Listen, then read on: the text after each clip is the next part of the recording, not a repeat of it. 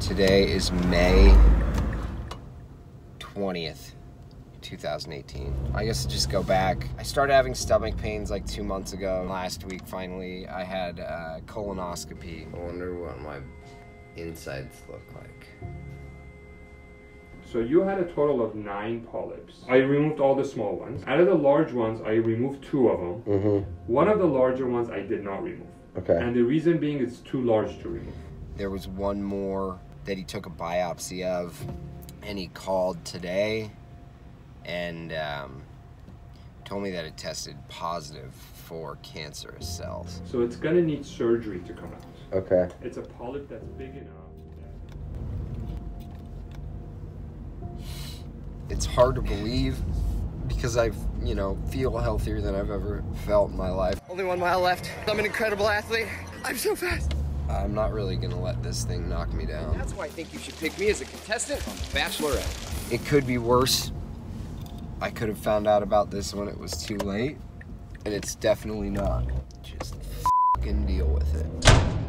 There are new guidelines this morning from the American Cancer Society. They are lowering the recommended age for colon cancer screening to 45. And the move is coming in response to rising colon cancer rates and deaths in young adults. And I know that laying around and just thinking about because if I think about it hard enough, I can feel the cancer. And it has a face, and it has a mustache, and it's got a little cane, and it's like tying my white blood cells to train tracks. That cancer, I'm not gonna let this shit take me down.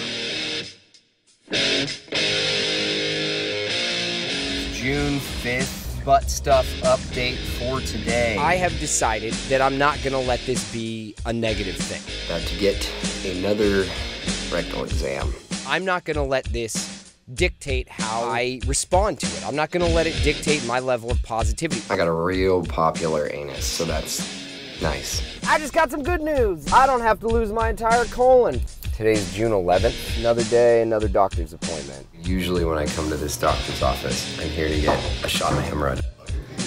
I know. I'm going to make this a positive experience, not just for myself, but for anyone else that is willing to go on this journey with me.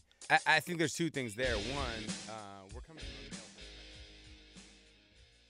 I would say that our radiologists disagree with the reading from the original place where they said they couldn't see the primary cancer. The radiologist and I can see the primary cancer. There could be some lymph nodes around it. There were abnormalities that look like lymph nodes. What is unknown is whether or not they will have cancer in them or not. Yeah.